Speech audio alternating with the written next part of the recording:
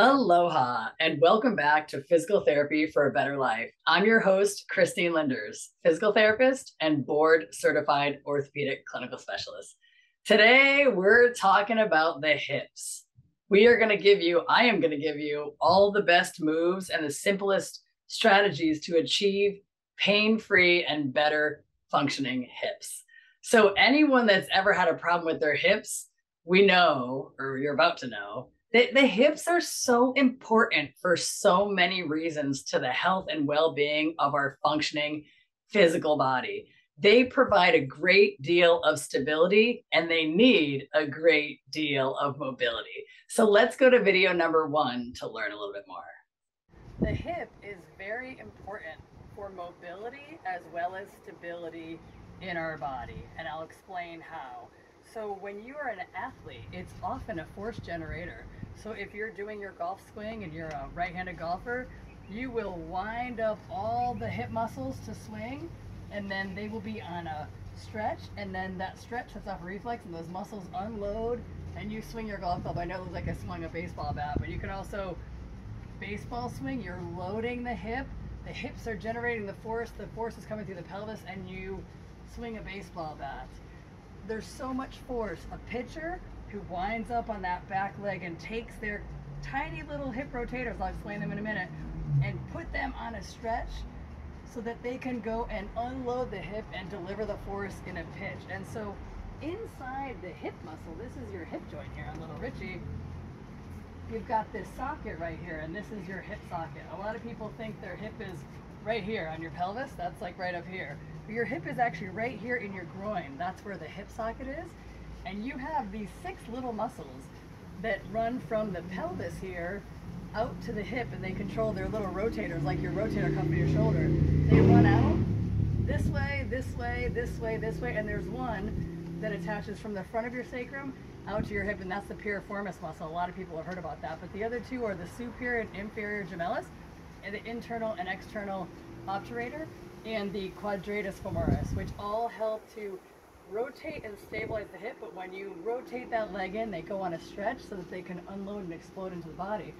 But a lot of times the hip doesn't have adequate range of motion in order to accomplish that, or the bigger glute muscles, the gluteus medius in particular, that runs from here to the hip, doesn't have enough functional strength when you're walking, and that's where a lot of people will get hip arthritis, knee pain, knee arthritis, foot problems, or even back pain, because the gluteus medius needs to stabilize your pelvis on this one leg like that.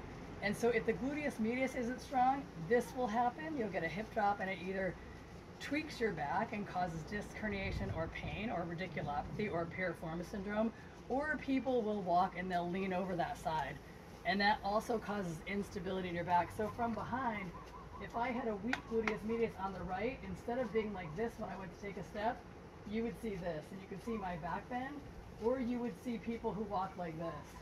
And you can see how that creates excess motion at the back, but also at the knee.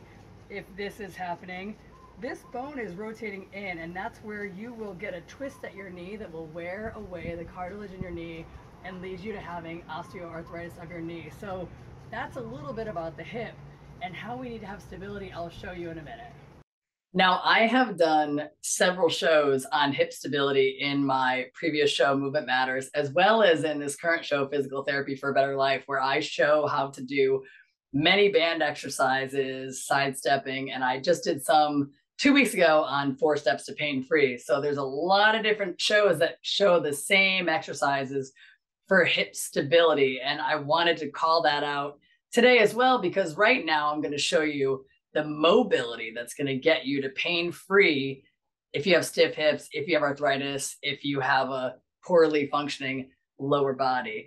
And so I want to explain a little bit more about those little muscles that I called out. Let's go to the second image, and you'll see these muscles. So you see here on the left screen, that big red, that's a powerful gluteus maximus muscle. That's what you feel when you touch your backside. That's your gluteus maximus. And if you look over to the right side, the sacrum's in the middle. That's that little centerpiece. The gluteus medius is the one I was just talking about at the end of the video. And you need to have a well-functioning gluteus medius, because that is what's going to keep your pelvis level on your femur, on your thigh bone when you're standing. And if you don't, you'll get that hip drop or that lean over that I was talking about. Now, if we go back to the image, then you're going to see those 6 little muscles, the piriformis, the superior gemellus, the obturator internus, the inferior gemellus, the quadratus femoris. And so you get these tiny little muscles in there that run out from your pelvic ring over to your femur, your thigh bone. And those are all those little guys when they get short and tight because we've had erroneous mobility or we haven't moved enough. That's when you can get a very poor functioning socket sitting in a ball sitting in your socket. And I can show you a little closer on little Richie here. So what I was showing you before. So here is the hip socket right here. And that's the ball that rotates in the socket, your thigh bone right here. And so a lot of people think their hips are on their pelvis right here, but the hip is actually right in here, straight through your groin muscle. And so you've got your powerful hip flexor muscle that runs from your spine down to the hip bone. And you've got your gluteus maximus, the big muscle that comes now from the back here. I'll show you on the pelvis. The gluteus maximus runs from here back. That's your seat. Gluteus medius comes that thinner one right to here. It will move your leg to the side. This one doesn't move so well, but also that's what stabilizes your pelvis on that is the gluteus medius. And then all the obturator and the gemelli brothers that run from your sacrum or from the pelvis ring down here on this little loop, your sit bone here, over here. And that's like the hip rotator cuff, I like to call it. Those are the things that we need to make sure have adequate length in them and they're not too tight so that your ball can move freely in the socket and not lead you to hip arthritis or any other bursitis or hip dysfunction that can give you pain. So when you stretch out your hips, you can quickly achieve pain-free. So let's go to the next video and I'll show you a little bit of my favorite and my patient's favorite stretches to gain mobility fast in your hips. If you have a stiff hip or a hip that doesn't have enough range of motion or you feel like you can't cross your legs to put your shoe on or bend to get something, you first want to gain some mobility in your hips so you have more normal range of motion in order to make the joint and your body move more effectively. So one thing I like to do, it helps the hip socket to get back into the pelvis where it needs to be, especially if you've been guilty of like slouching or kind of sitting this way. It tends to push the ball forward in the socket and can give you all kinds of problems in the front and pinching on the front of the joint. You want to get on your hands and knees like this and kind of sway your back a little bit like you've been a horse that's ridden too much and suck your stomach in just to stabilize your spine. That's a little bit more of a vulnerable position for your back. And you want to aim your tailbone to the sky and scoot back. Now, if you have a stiff hip, you might get to here and your back starts to round like that. You want to keep your back swayed and aim your tailbone to the sky and only go as far back as you can while keeping your back from moving. You don't want your spine to give up range of motion because your hip doesn't have any. And you also might feel a pinch up in here with your hip. If you do, just stop right there and go back. Stop and return. I like to do 20 times. It seems like it's 10 repetitions too many, but the body likes to go easily into things. It doesn't like to be forced. So if you do 20 times, you'll be giving just a little bit of mobility. And that will help anyone who has hip impingement or hip arthritis or anyone that has hip pinching pain, especially like in the front. So also, if you don't have enough mobility in your hip, you want to stretch out the glutes. So oftentimes the glutes can get tight if you're here or just different activities that you do and your ball won't go back into the socket where it needs to be because now all those little rotators get tight and they hold it forward like that. So you're going to have to stretch it out. So my favorite stretch is what I call the knee to opposite shoulder stretch. So you basically take your knee, line it up with your opposite shoulder, your left knee with your right shoulder. Your foot's going to fall a little bit to the side. You don't want to feel any pinching in your hip. You're going to put your left hand at the knee and your right hand somewhere mid-shin and just pull it gently towards your chest. So you don't want to crank it like this. You just want to pull it gently towards your chest. You're going to get a very deep rotator stretch. A lot of people will do this. You get more of the superficial muscles of your hip. You want to get the deep rotator. So you can do the knee to opposite chest stretch or the very typical and famous figure 4 stretch where you cross your ankle over your knee and then you, I don't know if I can say it from the side, cross your ankle over your knee, and then you can just reach through and grab your leg. If you can't reach there, you can go under your thigh. And I don't know if you can see it, you can also use your elbow to cantilever it here. So you can push that down, but don't go push it hard. You don't want to damage the hip joint. You just want to gently stretch it. And I like dynamic stretching, so I tend to rock. Ooh, that's a stretch. Oh, that's not. Ooh, that's a stretch. Oh, that's not. So you can do that with both your hips. You also, very important muscle involving in low back pain is the hamstring muscle. It crosses the hip and the knee joint. You want to put one leg straight, and that is to make sure that your spine stays in the neutral position. A lot of people stretch their hamstrings this way. I don't know if you can see my back bending here. So my low back is giving up some motion because my hamstring doesn't have it. But as soon as I straighten my leg, that's all I can get, because you want to make sure this doesn't round to give you all this false hamstring range of motion. So if you can't get much, then you can cross your leg, your fingers behind your thigh, and just gently kick and release. Kick and release to open up the hamstring to help your hip to be a little bit more free. Another one I like, especially if you golf or you have hip arthritis, is to get some kind of range of motion in your hip, not your back again. So you're going to put your feet as wide as they can and as close to your buttocks as they can, and then you'll just let both fall to the side. You may be surprised if you're having some difficulty that one way goes very nicely and the other way doesn't. And you may feel a stretch here, you shouldn't feel any pain or pinching, and then flip the other way and let it stretch. I clearly don't go as far this way, so I need to stretch that a little bit more.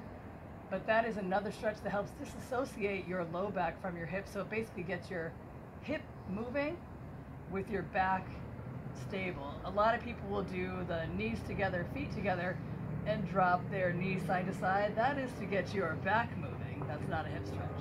So I hope those help you get some mobility in your hips. Those videos are great, and I know I showed a lot of different mobility exercises or stretches, as I like to call them, in there. And I don't expect everybody to do them all. Some people need to do them all. Other people may only need one or two of those moves to achieve a pain-free hip. But the reason why I give them to you is because our bodies need to move. One of the things I think many people don't realize is that when you move a joint, like if he moves his shoulder joint, there's fluid in that joint that swishes around and lubricates the surfaces and gives nutrition to all those structures that are in and around the joint. And that's what makes us feel free. For anybody that wakes up in the morning and says, oh, I just feel so stiff, or it's achy or it's painful. And then as soon as I start moving down the hall, all that stiffness and achiness goes away. And that's because you just lubricated the joint surfaces. You just got nutrition in the form of blood flow and fluid to those tissues, and now they feel good and they feel more mobile. So movement is medicine. I've heard that term for years now. I haven't heard it too much lately, but I think one of the things that I want to inspire everyone to do is just to move a little bit more. I don't expect you to run a marathon or start walking 5 miles a day, but if you just move your body, that's a prescription that you're prescribing for yourself. Like a drug, like a doctor would prescribe a drug or a vitamin, you're prescribing movement for yourself that's going to help you achieve pain-free. So I've had 5 shoulder surgeries. In the morning, I move my shoulders. I gently, sorry, little Richie, stretch them up over the head. Sometimes I do this and I gently go, and then I am ready to go and help people at work to become pain-free. Sometimes I march in place to lubricate the joints in my hips and my knees.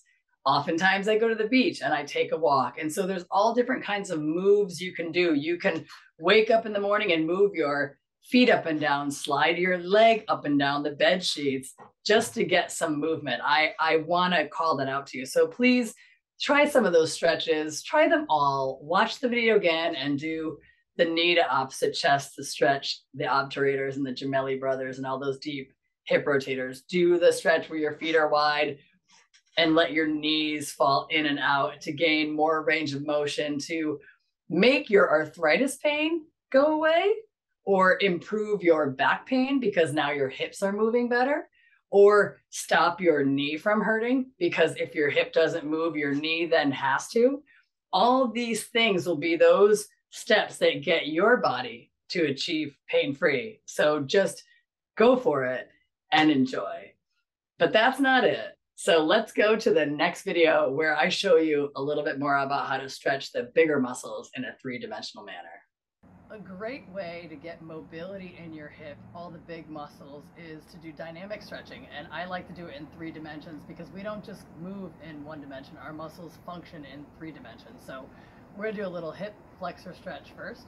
So you're gonna put one hip on an object that doesn't slide. So on the edge of your bed or on a chair against a wall. If you can raise your arms up over your head, you're gonna suck your stomach in, push your hips forward a little bit. It will stretch your hip flexor, your iliopsoas muscle, your psoas muscle. And you're gonna push your pelvis forward, lift your chest. Pelvis forward, lift your chest. I like to do maybe about 5 times each. And after that, you're gonna go in the second plane. You're gonna hold your pelvis forward, you're gonna move it left to right. And you're gonna feel a lot of stretching in different angles in here. 5 times. Make sure your tummy's in.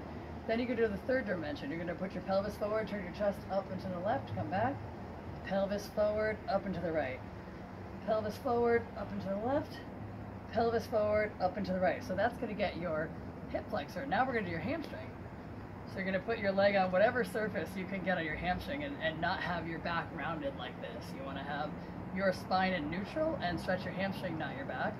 And you're just gonna bend your left knee and bow your chest forward. Again, you don't want to round your back like that. You don't want to give your low back to give up motion where your hamstring doesn't have any. You want your hip to get the range of motion.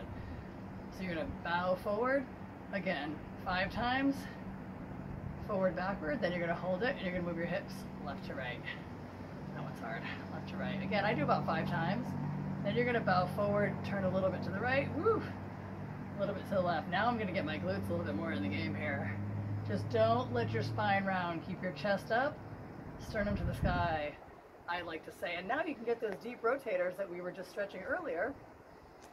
And you can put your leg in kind of a figure 4. I used to use the kitchen table actually because it was high enough for me so I don't strain. Keep your weight on your hands. You don't want to put all that pressure on your knee, especially if you have a sore knee. You want to make sure that your body is safe. So keep your pressure on your hands. Back leg straight, spine in neutral, and then just bend at your hip. So I'm doing like a little push-up, bend at your hip.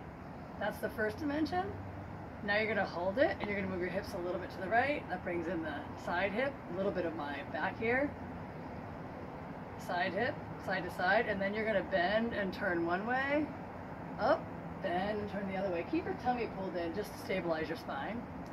And there's one I forgot to show you earlier, which is a great thing to stretch all these tight muscles, your glutes in the outside of your pelvic ring here. And what you're gonna do is you're gonna get on your hands and knees, walk your hands forward. Again, keep your belly button in just so that you can keep your spine stable. And then you're gonna walk your hands over to the left and then lean your hips over to the left. A lot of people say, they've been telling me lately, they have tight hips. They're not really talking about the deep inside the joint. They're talking about all these powerful glute muscles. They're playing sports. And they're getting tight, and you lean and you breathe. It's very important to breathe because it's another muscle that attaches from your rib cage to your pelvis, and you want to stretch that. Deep breath. And then you come up, walk your hands over to the other side, let your hips and your buttocks fall to the left, and then breathe. So enjoy free hips. Every single stretch I showed you today, every single move I showed you today is going to help you to achieve pain-free hips. And the one point I would like to hammer home as we wrap up is that it doesn't have to be a huge step of movement that you do every day, but one comfortable step that you start doing, like any new habit you want to develop. You start stretching your hips on a regular basis. The key is consistency. So if you pick one stretch that you're going to do, that makes me happy. That means you are one step closer to pain-free hips. One step closer to being free in your physical body to do all that you want to do. So pick one stretch, pick 2 stretch, pick 3 stretches, whatever it is that you want, but do something that fits into your schedule, something comfortable for you that you can achieve and feel good about. And that will start your process of movement, of getting your body back to where you want it to be, of achieving pain-free, which is something that myself, my patients, and everyone that experiences pain all strives for. Movement is medicine. Prescribe yourself something today and enjoy pain-free hips.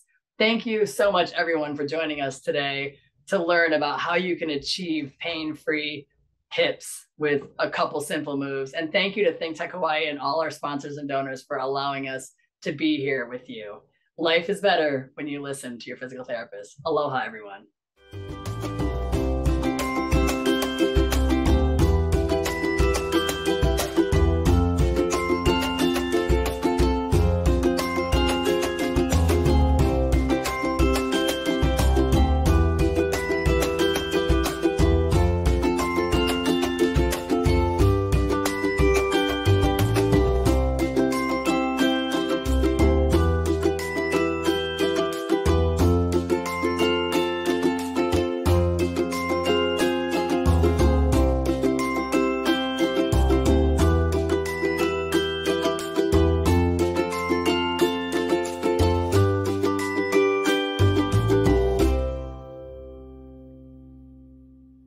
Thank you so much for watching ThinkTech Hawaii.